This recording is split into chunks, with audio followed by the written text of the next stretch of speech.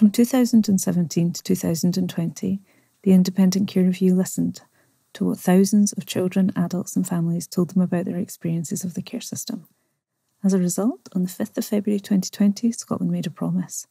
This is what Keep the Promise means to Jack. Jack was brought up in care and recently turned 18. He feels ready to live on his own, and his wider family, friends and social worker are helping him to find a home of his own. While he was in care, he was given a lot of advice about looking after his home and managing money. It was a difficult time when Jack first came into care, but everyone understood how important it would be that he kept going to the same school with the same friends and the same teachers. Career support at school helped him understand what he'd like to do, and his social worker has helped him apply for jobs. Mr. Allen, his old headmaster, told Jack that he'd like to be his reference. Jack would really like to be a sound engineer, and the local college offers courses.